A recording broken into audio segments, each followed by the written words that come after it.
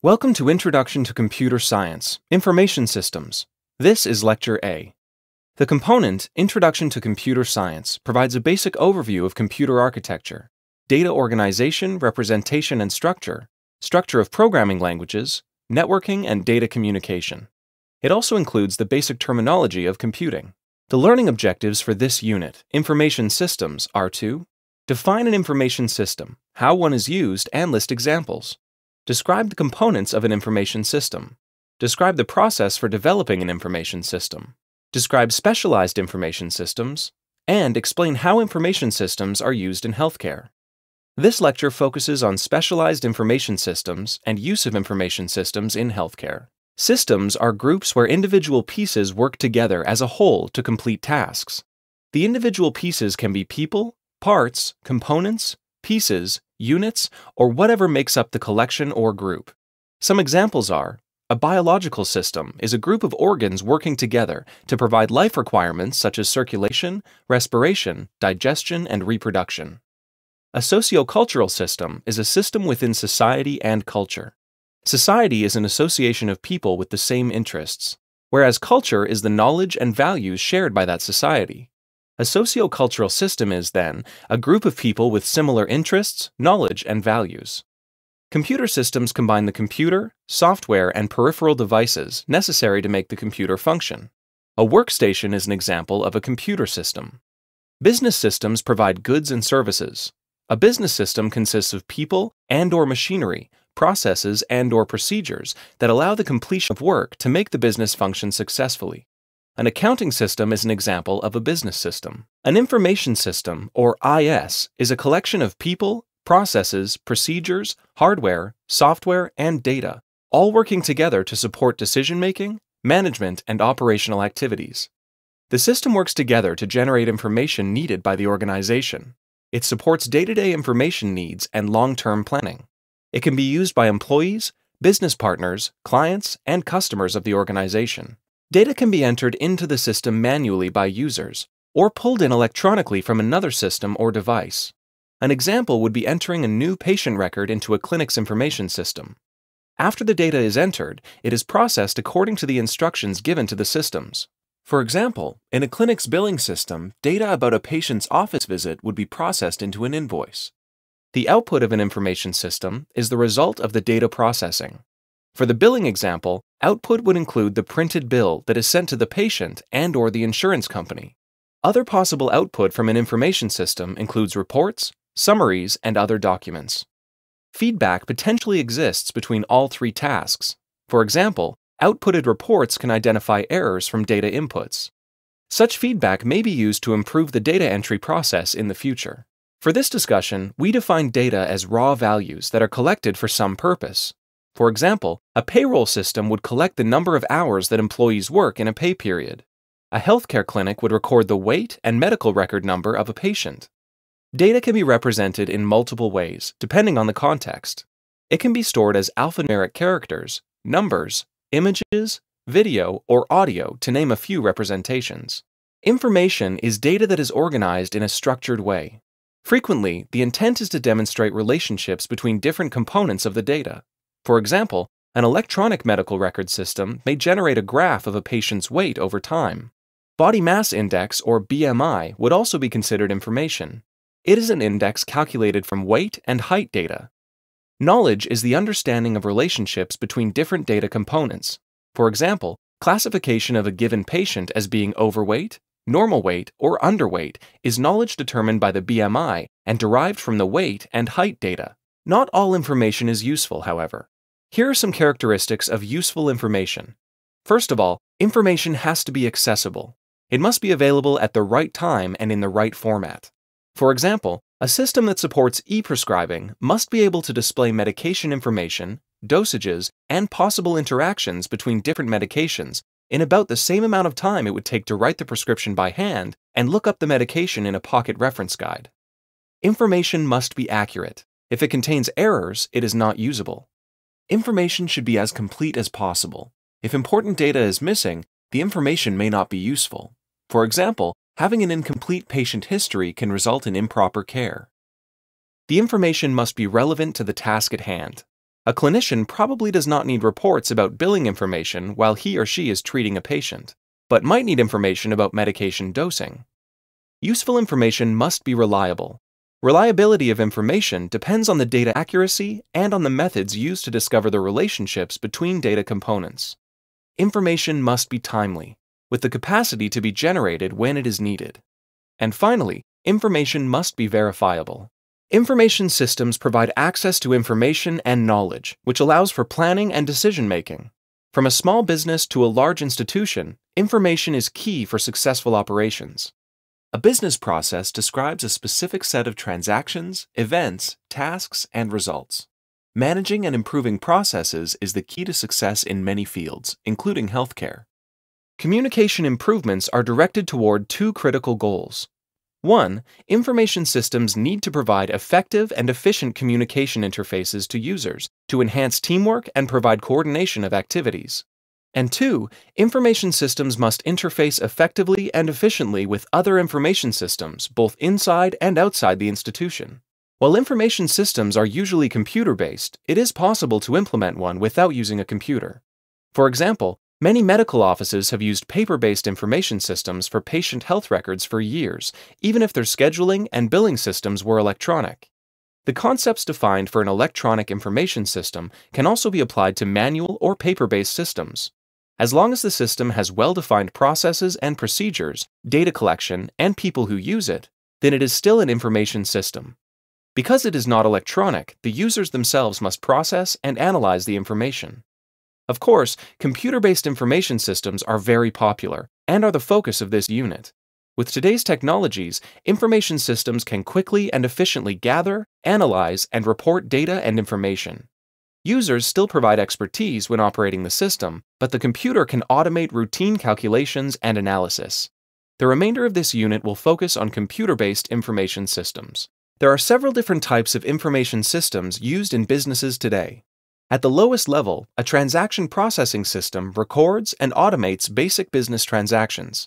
These can be payroll payments, payments to suppliers, or sales to customers. Built on top of that system is what is called a Management Information System, or MIS. This system uses the data collected by the transaction processing system to provide reports for managers.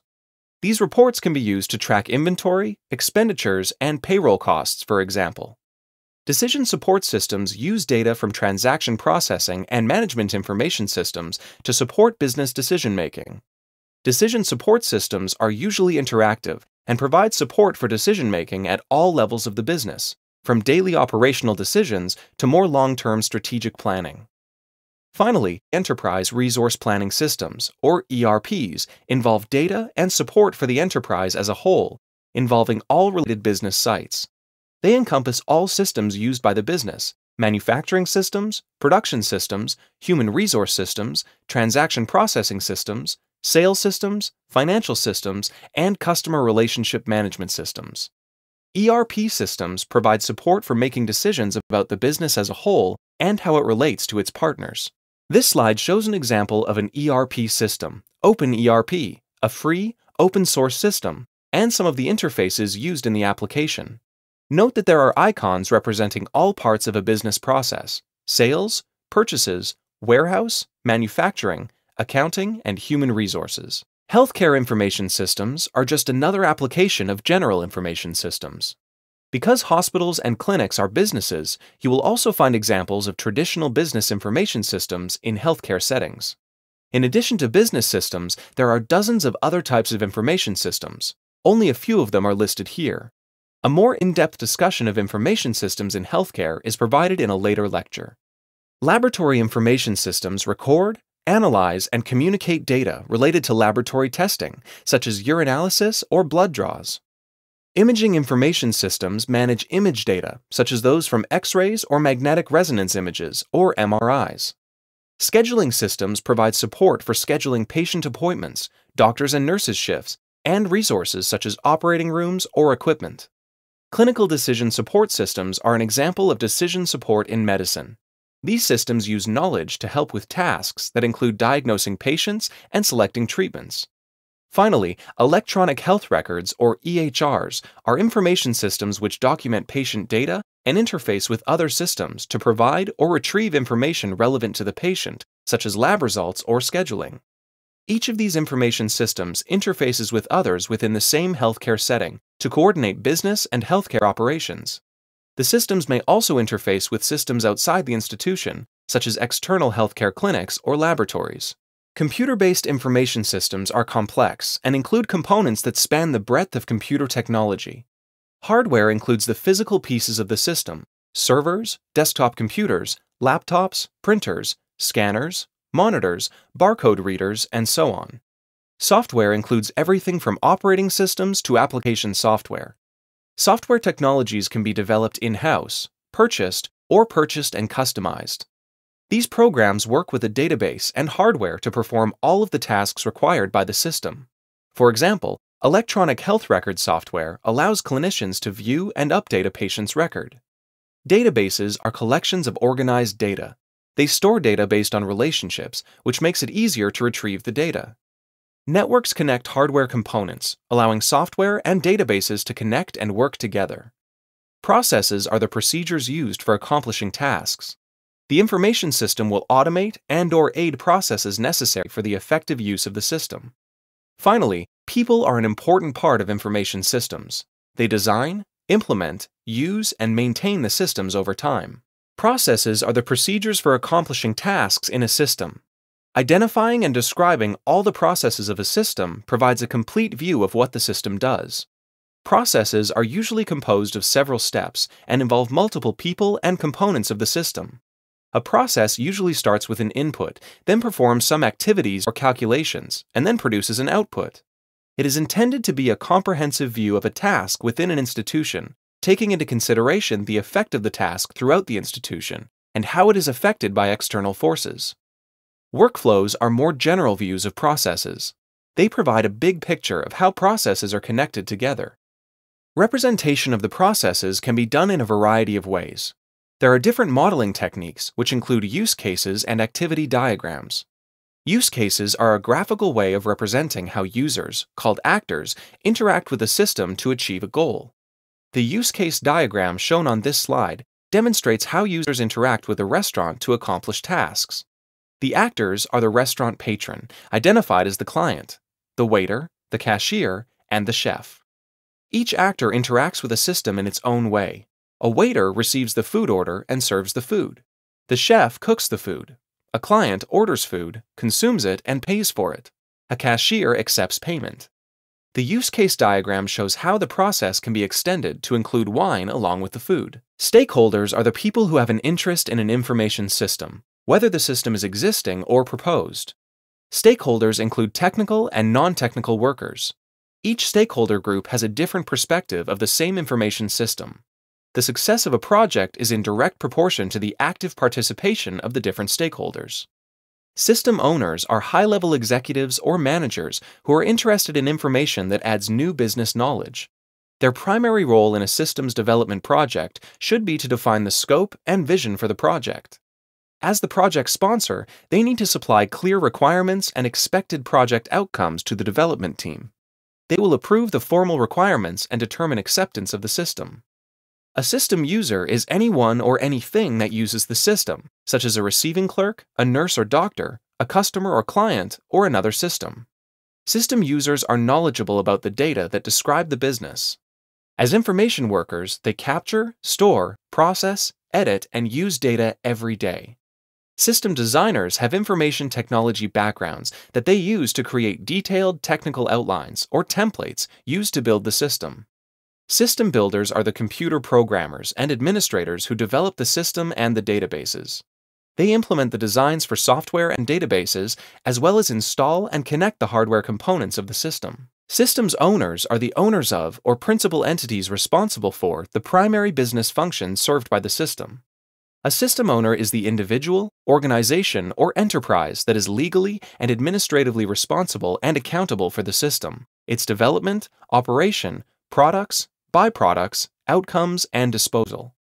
Owners usually represent upper management, and they define the project vision and expectations in terms of their insight into the problems, opportunities, and constraints of the business entities and roles. For example, the federal government can be considered a systems owner of the systems developed as part of the Health Information Technology for Economic and Clinical Health Act, or HITECH. The Chief Information Officer, or CIO, of a hospital would be considered the owner of the hospital's information systems. There are two types of system users, internal and external.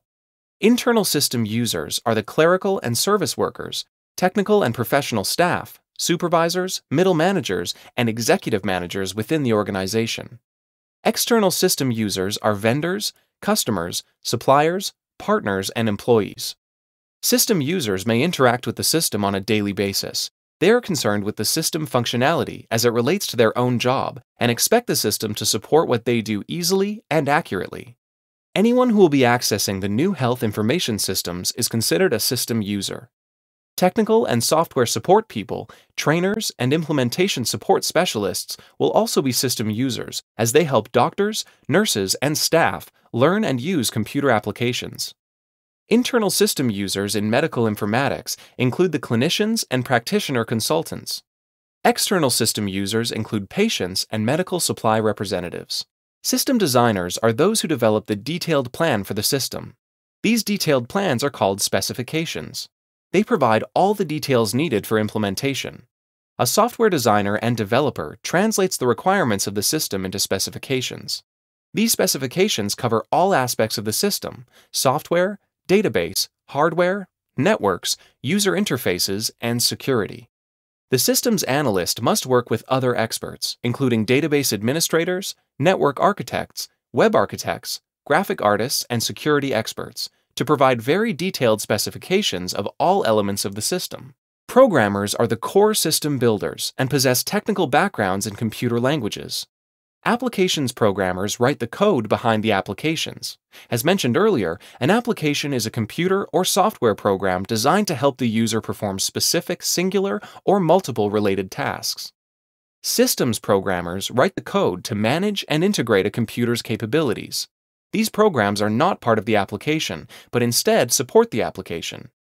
Database programmers write in special languages such as Structured Query Language or SQL, or MUMPS, a database language developed for healthcare applications.